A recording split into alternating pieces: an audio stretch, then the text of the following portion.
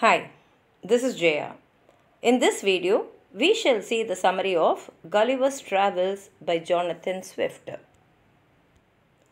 Gulliver's Travels was published anonymously in 1726 under the title Travels into Several Remote Nations of the World. Gulliver's Travels is a first-person narrative and it is told from the point of view of one Mr. Lemuel Gulliver, who is a surgeon and sea captain, and he is a person who visits remote regions of the world and describes 4 adventures in this book. In the first book, Gulliver is the only survivor of a shipwreck. He swims to a place known as Lilliput, where he is tied up by people who are less than 6 inches, that is 15 centimeters tall. He is then taken to the capital city and eventually released. The Lilliputians' small size mirrors their small-mindedness. They indulge in ridiculous customs and petty debates. Political affiliations, for example, are divided between men who wear high-heeled shoes, symbolic of the Tories, and those who wear low-heeled shoes, representing the Whigs. And court positions are filled by those who are best at rope dancing. Gulliver is asked to help defend Lilliput against the empire of Blefuscu, with which Lilliput is at war over which end of an egg should be broken, this being a matter of religious doctrine. Gulliver captures Blefuscu's naval fleet, thus preventing an invasion, but declines to accept the emperor of Lilliput in conquering Blefuscu. Later, Gulliver extinguishes a fire in the royal palace by urinating on it. Eventually, he falls out of favor and is sentenced to be blinded and starved. So, he flees to Blefuscu, where he finds a normal-sized boat and is thus able to return to England. His second voyage takes him to Brobdingnag, which is inhabited by a race of giants. A farm worker finds Gulliver and delivers him to the farm owner. The farmer begins exhibiting Gulliver for money, and the farmer's young daughter, Glumdalclitch, takes care of him. One day, the queen orders the farmer to bring Gulliver to her, and she purchases Gulliver. He becomes a favorite at court, though the king reacts with contempt when Gulliver recounts the splendid achievements of his own civilization.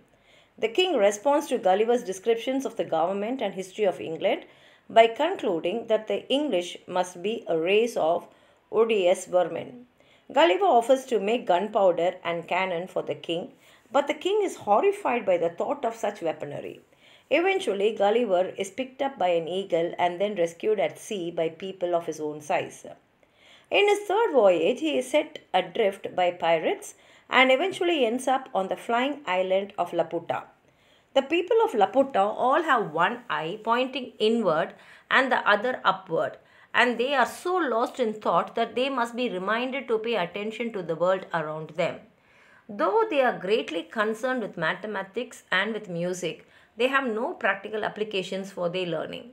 Laputa is the home of the king of Balnibarbi, the continent below. Gulliver is permitted to leave the island and visit Lagado, the capital city of Balnibarbi. He finds the farm fields in ruin and the people living in apparent squalor. Gulliver's host explains that the inhabitants follow the prescriptions of a learned academy in the city, where the scientists undertake such wholly impractical projects as extracting sunbeams from cucumbers. Later, Gulliver visits Glubdubdrib, the island of sorcerers, and there he speaks with great men of the past and learns from them the lies of history. In the kingdom of Luggnagg, he meets the Strudbrugs, who are immortal but age as though they are mortal and are thus miserable. From Luggnagg, he is able to sail to Japan and thence back to England.